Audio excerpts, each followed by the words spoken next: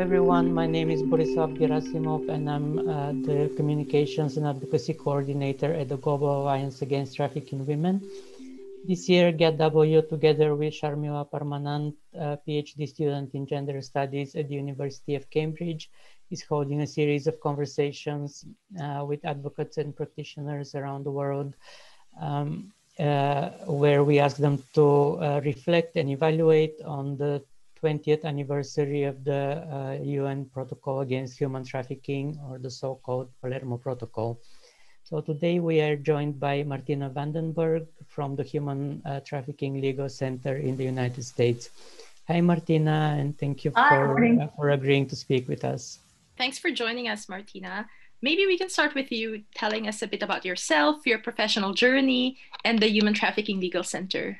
So my name is Martina Vandenberg. I'm the president and founder of the Human Trafficking Legal Center. We're based in Washington, D.C., but we work both nationally and internationally. And before founding the Human Trafficking Legal Center, long, long ago, around the time of Palermo negotiations, I was at Human Rights Watch. And I served as the Women's Rights Division researcher for Europe and Central Asia. And so for Human Rights Watch, my job was essentially documenting trafficking in persons throughout the Balkans and the former Soviet Union. And that research propelled me to participate in the negotiations in Vienna for Palermo, and also to work on the Trafficking Victims Protection Act, which passed at about the same time in 2000. So I've worked on trafficking for more than 20 years, I'm amazed to say. And I've worked on trafficking in multiple parts of the world. So as I mentioned, in the Europe and Central Asia region, but then I also lived in Israel and worked for a local NGO in Israel, the Israel Women's Network, and documented trafficking of women for forced prostitution into Israel back in the 90s. So I've been working on trafficking for a long time, long enough to see trends and long enough to see where things have gone wrong. So what is your overall assessment of the anti-trafficking framework and its development in these past 20 years? And our video series is to evaluate the Trafficking Protocol. And if you wish, you can speak about that or about the TVPA, the US federal law on trafficking, which, as you said, was adopted around the same time. And you can also reflect if there is any difference in the two, if you wish. There's a huge difference between Palermo and the TVPA, the Trafficking Victims Protection Act, partly because we can amend the Trafficking Victims Protection Act, right? And I think all of us who've worked on this for so long realize that Palermo needs amendment as well. We need to fundamentally reassess the entire framework that we adopted with tremendous optimism and goodwill and good faith more than 20 years ago. But I think the power to amend the Trafficking Victims Protection Act has kept it relevant and growing. And let me just give you one example. So Palermo's central theme, and if you read, if you read the treaty, if you read the agreement, clearly the central theme is criminalization. Right? The mechanism, the vehicle to combat human trafficking adopted in the Palermo Protocol is a criminal justice model. And that indeed was the same model adopted in the Trafficking Victims Protection Act when we started in 99, 2000. There was a sense that we simply could prosecute human trafficking out of existence, or at least deter traffickers. Fast forward 20 years, I think what we've discovered is that no matter how much pushing, no matter how much doubling down there is, no matter how much pressure there is for countries to engage in this sort of criminal justice prosecution model, we are not going to prosecute our way out of human trafficking. And in fact, those prosecutions do harm to trafficking victims and trafficking survivors. The question now is, how do we change that framework to reflect the reality on the ground as it actually exists? I mean, the United States is a perfect example because the criminal justice model in the United States has also been extremely disappointing, particularly for victims of forced labor. So in the United States, in 2019, according to the US government's own statistics, There were 12 prosecutions for forced labor in the entire country, 12 at the federal level. That's it. The interesting thing that we did with the Trafficking Victims Protection Act and all of the subsequent reauthorizations is that we created a private right of action. So we created the possibility for trafficking victims to bring their own cases in the federal courts against the traffickers and also against third parties who benefit financially from the trafficking. What that meant was trafficking victims could bring their own case using exactly the same set of criminal laws that the criminal prosecutors rely on, but they could bring their cases with their own sort of decision-making in place about whether to proceed and whether to settle. Obviously, these cases don't put anyone in prison. These cases are all about compensation and sometimes about equitable remedies, sometimes about sort of longer-term policy remedies. But the survivor controls the case, and the survivor determines how to push, how to proceed. And the pro bono lawyers, we work only with lawyers who do these cases pro bono. The pro bono lawyers listen to the trafficking survivor who's actually setting the agenda in the case, just looking at forced labor cases. In 2019, there were 12 federal prosecutions. In the same year, there were 38 civil cases in the United States brought by survivors themselves. That's remarkable because that means that trafficking survivors are bringing 3 times the number of cases that the government itself is bringing. Those cases brought by survivors are cases generally that weren't prosecuted. We've taken the lessons of Palermo. Palermo has very soft law, very kind of recommendation-oriented law that survivors may, if possible, should, although should is even too strong a word, have access to remedies and have access to compensation. But those parts of Palermo are just too mushy. They're too soft. And what we see is when you actually move the needle a little bit to allow survivors to have more of a role in determining what justice means to them and for them, you can actually get a decent outcome that does less harm to survivors. So it seems like the legal infrastructure is in place, technically, for survivors to take control of their own case, right? For survivor-driven justice.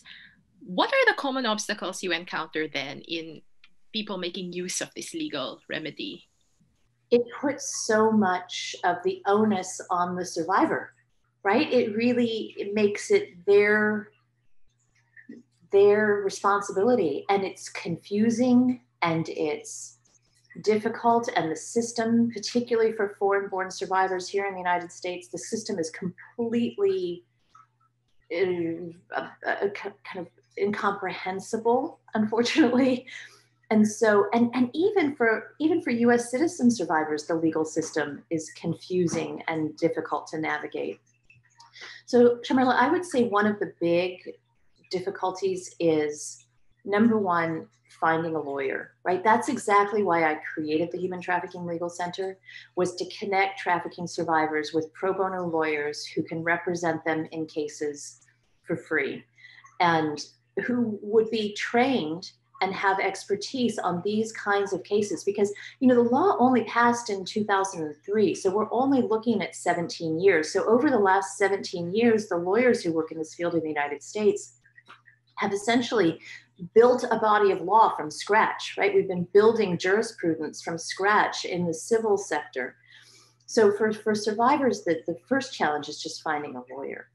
The second challenge, I think, is feeling safe enough to bring a case. And over the last 4 years, that has been particularly problematic because the Trump administration has undermined so many protections for trafficking survivors. And in the immigration system, where we really rely on T visas, so visas created by the Trafficking Victims Protection Act to protect trafficking victims who are here in the United States and allow them to remain in the United States, the Trump administration has undermined that system. It's been death by 1,000 paper cuts, actually more like 1 million paper cuts, because they've made so many changes in the system that have harmed trafficking victims in different ways. So first off is, you know, just feeling safe and feeling secure enough to raise your hand and say, yes, I want to go to court, and yes, I want to seek justice.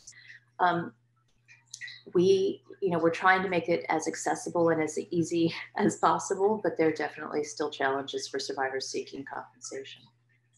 Can you tell us more about what the Human Trafficking Legal Center does? You mentioned you connect survivors to pro bono lawyers. So we basically have trained about 4,000 pro bono lawyers in the United States to represent trafficking survivors. And when I started this work back in 2011, 2012, working full-time on trafficking, I thought that all of our work would be civil litigation. And so the trainings that I did in the beginning focused entirely on civil litigation. And then I think we all realized that trafficking survivors don't just have one legal need, they have an entire buffet of legal needs. And so we started to do much more work on immigration. We started to do work on tax issues for trafficking survivors who are confronting tax issues because of crimes their traffickers committed. So we started sort of expanding the array of pro bono services that the lawyers that we trained would do. So the referrals and training are sort of core to the mission. But in addition, we have databases of every single trafficking case brought in the United States criminally since 2009, and on the civil side since 2003, the first year that those cases became possible. And so we use those databases to sort of mine the case law to see what's going wrong and to identify trends that you can't see when you're deep in the trench, but you can actually see when you're 50,000 feet above the trench. And we've identified things that I think had gone unnoticed. We identified the trafficking of people with disabilities because we started to see cases pop up in the data sets of trafficking of people with disabilities, particularly intellectual disabilities, both forced labor and sex trafficking. We identified the theft of public benefits as one of the features of that trafficking. And we also identified a very troubling trend of prosecutors using material witness warrants to arrest trafficking victims and force them to testify. And so, I used to work at Human Rights Watch, and so my sort of norm is to then put all of this out publicly and report on this. So we've done reports on the misuse of material witness warrants to imprison trafficking victims. And we've also done reports on the failure of the US government to award mandatory restitution to victims in criminal cases, because the law says, and it's completely clear, that trafficking victims have the right to receive criminal restitution in criminal cases. And that restitution is an amount of money that simply should make them whole. If it's a forced labor cases, it's back wages. If it's a sex trafficking case, it's whatever the trafficker earned. And so you should see mandatory restitution in 100% of cases that end in conviction or a plea deal.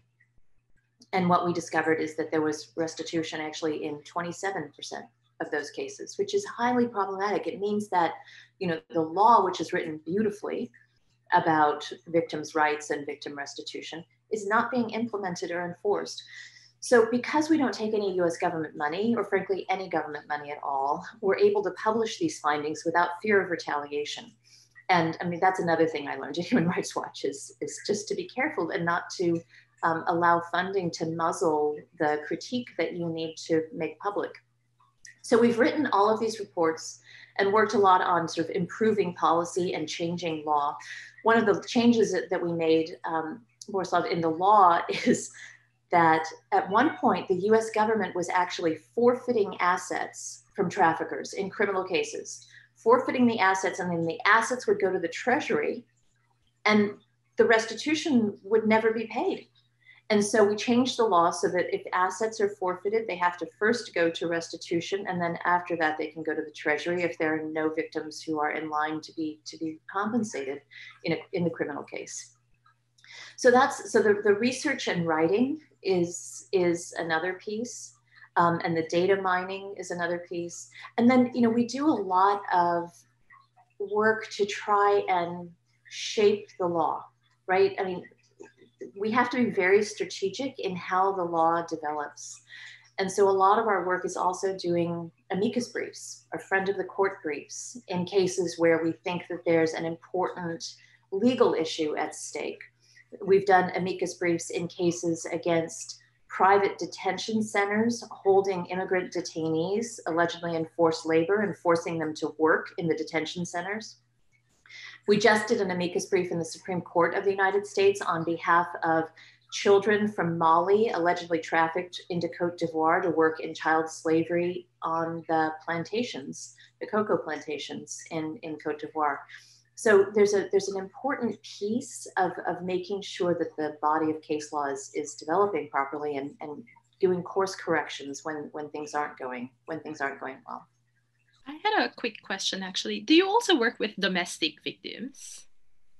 We do, although less frequently. I was just going to ask if there's a difference in the profiles or like in the vulnerabilities, I suppose, in how they navigate the system. So that's an excellent question. I mean, part of the reason why we traditionally have worked only with foreign-born survivors is because we offer immigration services. And so traditionally the organizations that refer survivors to us are referring people who need immigration services. We also have developed over the years a specialization in representing victims of trafficking held in domestic servitude by diplomats, which is a pretty tricky and complicated area of the law. And so having that expertise in diplomatic law means that a lot of the people who come to us are people who are foreign-born domestic workers trafficked into the United States for forced labor in the homes of diplomats or international organization employees. So their needs, you know, if you talk to those survivors, they generally have two priorities. One is immigration, so regularization of their immigration status so they don't have to be terrified they're going to be deported. And then the second, particularly in the domestic servitude cases, is generally compensation. You know, they're very, very concerned about sending money home to their families. The entire reason that they migrated in the first place is because oftentimes they're the breadwinner for the entire family. And so, you know, I just think of dealing with these two issues of immigration and money are really kind of the two most important items to confront. You know, there's all the services, housing, psychological counseling, other forms of support, public benefits. Those are, you know, incredibly important, but the kind of fundamental things that the survivors are concerned about are really those two. The US citizen survivors tend to have a different profile because the US citizen survivors actually tend more frequently to be trafficked into forced prostitution or child commercial sexual exploitation. And so sex trafficking cases traditionally have not gone civil. They have been prosecuted. And when I talk to trafficking survivors, sex trafficking survivors, in the past, they used to say, you know, I don't want to go back to court. I've done that. I have no interest in going through that again. And all I want is for someone to collect the restitution that was ordered for me, right? Because the restitution, even when ordered, wasn't being collected by the prosecutors. So they didn't want to go back to court. Because of a change in the law allowing trafficking survivors to sue third parties who benefit financially, there has been a massive shift in who's bringing civil cases. So I mentioned in 2019 that there were 38 civil cases filed on behalf of forced labor survivors. In that same year, for the first time ever, the number of sex trafficking civil cases for damages exceeded the number of forced labor cases. That's a huge shift. That was, from my perspective, a kind of tsunami, because the reason that those sex trafficking survivors were now bringing lawsuits in civil courts on sex trafficking allegations was because they started suing hotels. Right, so they're no longer suing the trafficker directly, they're suing hotels for financially benefiting. And now we're starting to see prosecutions of hotel owners for financially benefiting for trafficking, even criminal prosecutions. We've seen 2 so far. You mentioned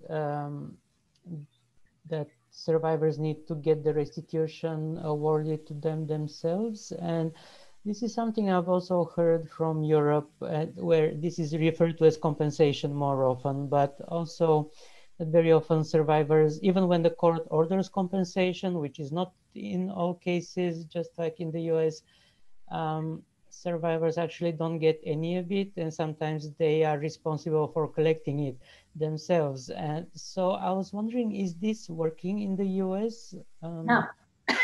It's not working. Okay. No, and so I had this wonderful conversation at an OSCE conference with a lawyer who represents trafficking survivors from the Netherlands. So we were enjoying a glass of wine and we were talking about restitution, as one does at these conferences. And I said, well, you know, in the United States, the restitution is so infrequently collected. And she said, in the Netherlands, we have solved that problem. I said, that's great. What do you do? She said, the restitution order is put in place by the court. And then the government has a certain amount of time to collect the restitution. And if the government can't collect the restitution within that window, then the Treasury pays the restitution to the victim, and the state is responsible for trying to get the Treasury reimbursed. So I thought that was a fabulous idea. I brought it back to the United States, and I said, let's do it the way the Dutch do it. And it hasn't gone over very well in the United States. So, so there are models for how that compensation on the criminal side can be done. And I think what we've learned in the United States, Borislav, is that we just have to be much more engaged. You know, this idea that if you delegate it to the prosecutors, it will take care of itself hasn't worked. And so now we are constantly both trying to enforce those restitution orders ourselves by domesticating the judgment in local courts, but you need lawyers to do that, right? You need pro bono lawyers to do that. Survivors can't do it by themselves. Mm-hmm. And then we're also putting pressure on the Department of Justice to make sure that assets that the government forfeited are actually rerouted to survivors to pay restitution. So the system is not perfect, and I would say that the system is not working, both because restitution orders are not ordered in all cases as they should be, but then also because the payment is so difficult to collect. Now, we have to be realistic, right? Because you can't get blood out of a turnip, and it's impossible to collect money from defendants who are completely broke. And so you'll see some restitution orders that say, while this person is incarcerated, they have to pay $75 every 3 months, right? So, you know, if you're going to end up paying $1 million restitution order for back wages to someone you held in forced labor at $75, you know, every few months, it's going to take 100 years or more to pay that, right? It's never going to be paid off. So the question then is, you know, if there's no money available for the defendant, how else can we find compensation for survivors? So there needs to be an alternative system of victim compensation that takes into account the fact that restitution is not always collectible. You mentioned, well, again, you call it something different in the US, material witness, which I found is very, very troubling in the US, where victims of trafficking are arrested and put in prison somehow for their own good and for protection and to secure their testimony, which I don't think I've heard in Europe, and even in Asia, where I've heard such stories. Actually, the victims are put in shelter, which again is kind of like a detention. But at least, it's a lockdown, but at least it's not a prison. So why is this possible in the US? And isn't there, I don't know, pressure for prosecutors and police to stop doing that? So it's such an excellent question. And I totally agree with you that this is an odd American disaster. And I'm not going to say that it's thousands of cases, because it's not. You know, material witness warrants are not that common. But one of the reasons that we decided to write the report, which was written by my colleague Alexandra Yelderman and my colleague Henry Wu, the reason we decided to write the report was because no one was talking about this, right? It hadn't actually bubbled up to the surface because people weren't seeing the trends and weren't seeing actually how common it was. And so I think, you know, what we tried to do in that report was channel research and channel hard data and hard case studies that would generate outrage, because it's outrageous. And it's also counterproductive, right? If you talk to trafficking survivors who've been incarcerated in regular juvenile justice settings or in prison settings in order to force them to testify, they are not interested in collaborating with the law enforcement authorities who imprisoned them. They are not interested in cooperating. And so the government does itself a tremendous disservice. And I also think it's a violation of the human rights of victims. Where in Palermo does it say that you can put a victim in prison to force them to testify? It's completely antithetical to the human rights norms that should be in place. You know, the material witness warrants piece is just one part of it. We still have victims being prosecuted in the United States. So at least a material witness warrant is temporary and just a hold. We actually have victims who are still being prosecuted. Years ago, Kate Mogalescu, another lawyer, and I went to visit in a city in Southern California. And we went to the public defender's office for juveniles. And we met with the juvenile public defenders who said that their children clients were cooperating with federal authorities in federal criminal sex trafficking cases. But the children needed public defenders because at the same time, the children were being prosecuted for prostitution by the city authorities. So we had two sets of prosecutors, the federal prosecutors treating these children as victims and the local prosecutors treating these children as criminals. And so the children had to have public defenders to defend them against the criminal prosecution at the local level. Right, that was a few years ago and things have changed largely because of Kate Mogalescu's efforts. But we're still in a position where we see trafficking victims and particularly sex trafficking victims prosecuted in the United States. If there's a victim who does not want to testify but identifies as a victim, then what happens to them? Do they just fall through the cracks? That's one. And two, might it not be that, like this situation that you've described, right? Like that the decision to testify is then in a way coerced, because if they don't, then they're automatically classed as a perp as well, or as a criminal as well. So they then have to embrace this victim identity. Like, is that not a concern? Let me start with the first question. You know, the answer, I'll give you the lawyer answer. It depends, right? So what happens to a survivor who doesn't want to cooperate depends on multiple factors. Number one, are they foreign born? Do they need immigration status, right? If they need immigration status, they have to cooperate with law enforcement if they're an adult in order to get a T visa, in order to get continued presence, which is another form of temporary relief when you're cooperating with law enforcement. So there is, because again, we've been able to amend the Trafficking Victims Protection Act, there is a trauma exception, but boy, is that a high bar, right? It's a very high bar to get the trauma exception.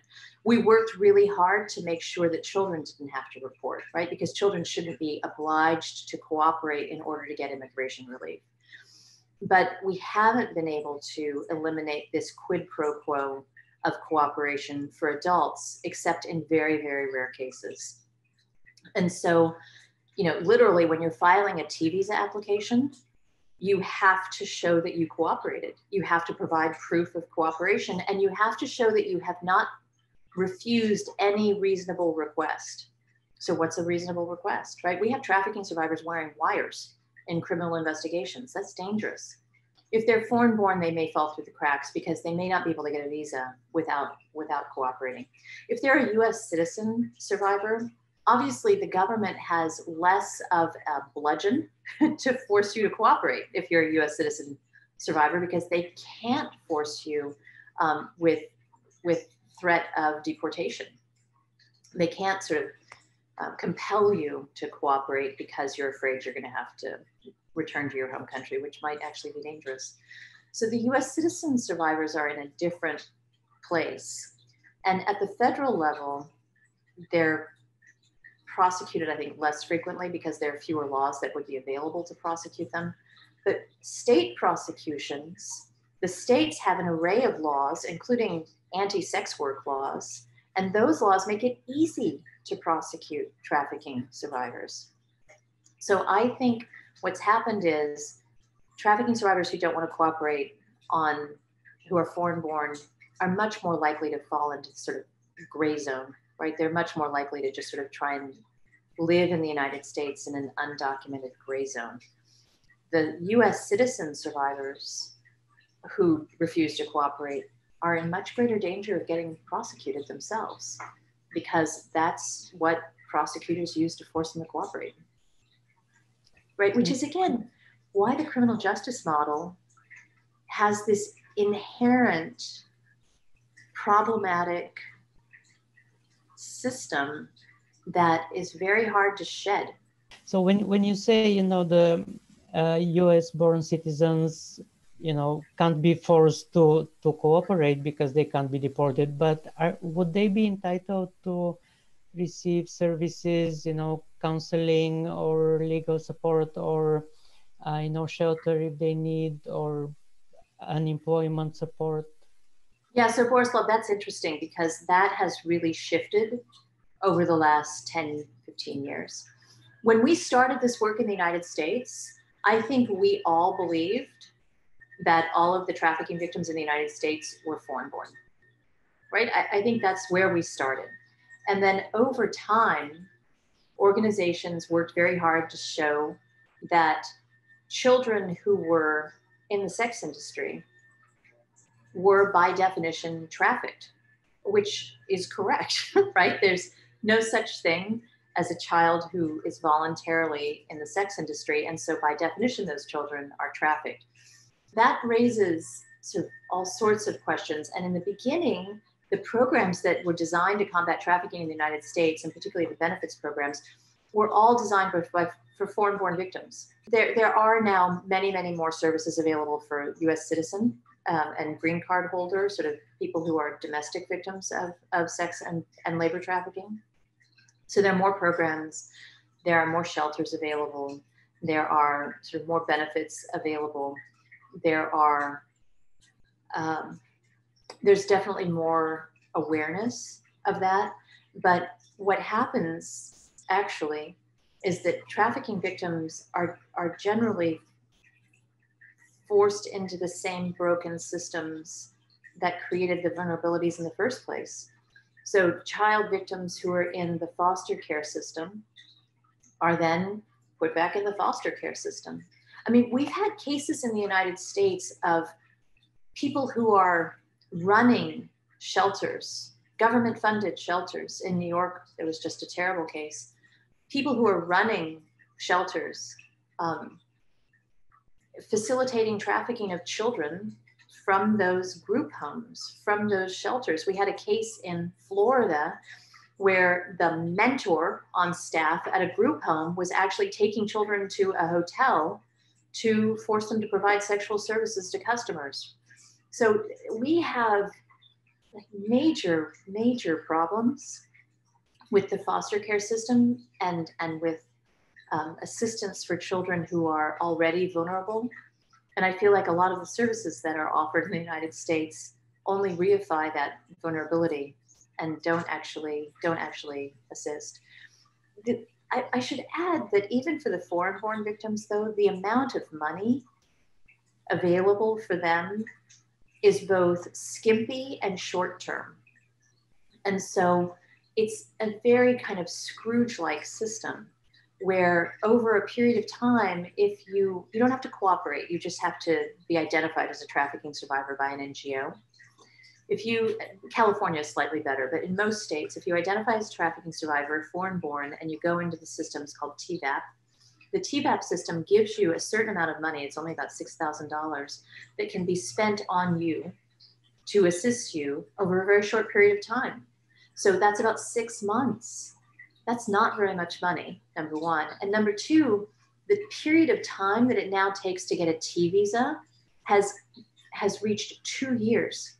When I started this work, it was between 6 months and a year to get a T visa. And now it's more than 2 years to get a visa. So you don't have work authorization. You only have this funding for a short period of time, and it's extremely limited. So what are you supposed to do for the other year and a half while you're waiting for a visa, right? You're supposed to live on fumes. You're supposed to, I have no idea. And the system does not actually deal responsibly with the fact that people need to be able to eat and live. And frankly, the trafficking survivors we work with need to be able to remit money home to their families who depend on them. do you have some sort of recommendations, or how do you see anti-trafficking work moving forward from now?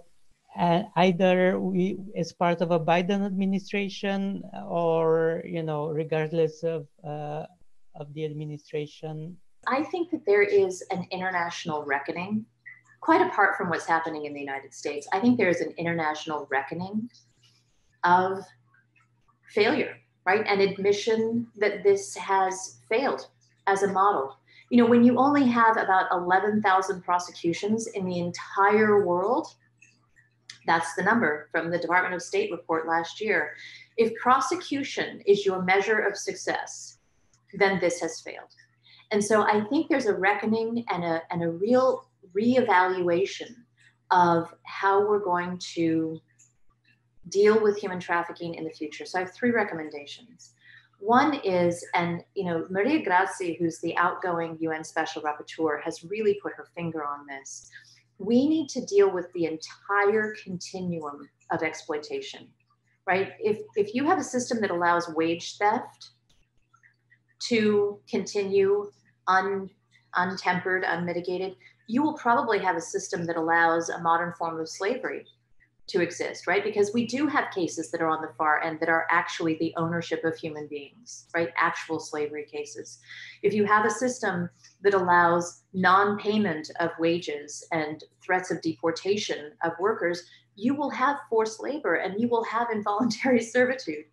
And so the criminal justice model is all about prosecution of the extreme cases. I think this new model will be all about bringing in people to do very serious investigations of wage theft, of labor exploitation that doesn't rise to the level of human trafficking. I think we're moving away from this idea that the only thing that we're going to do anything about is human trafficking, and all of the other exploitation is really just fine, right? We can live with that. That's the first. I think we're moving to a system where it's going to be much more exploitation focused rather than focused on extremes. The second is, my colleagues and I joke that forced labor in supply chains, forced labor in the international system is a feature and not a bug, right? This is the way the system is designed. It's not an aberration. It's not something that's gone wrong. This is how it's supposed to work, and it's working beautifully for the people who profit off of it. And so I think we're now having a really serious international reckoning also with kind of structural change and its systems change. So it's not about playing whack-a-mole with individual prosecutions. It's actually about interrogating and changing entire systems and looking at structural change to make this ameliorate human trafficking. And then the third thing I'll say is, I think that there's a huge shift away. Palermo brought us the 3 Ps: prevention, prosecution, and protection. I think that there is a move away from prosecution and a focus on the most neglected P, which is prevention. And so I think this international reckoning will be all about investment in prevention, so that we're not just trying to undo harm that has already been committed. So I see wonderful signs in the surge of interest in this work, halting human trafficking and all forms of labor exploitation with unions. I think that the surge of unions and workers' rights organizations and migrant workers' rights organizations into the trafficking sphere and the elimination of those particular silos is all to the good. So I'm optimistic, but I don't think that the strategy of doubling down on prosecutions is actually going to yield any success.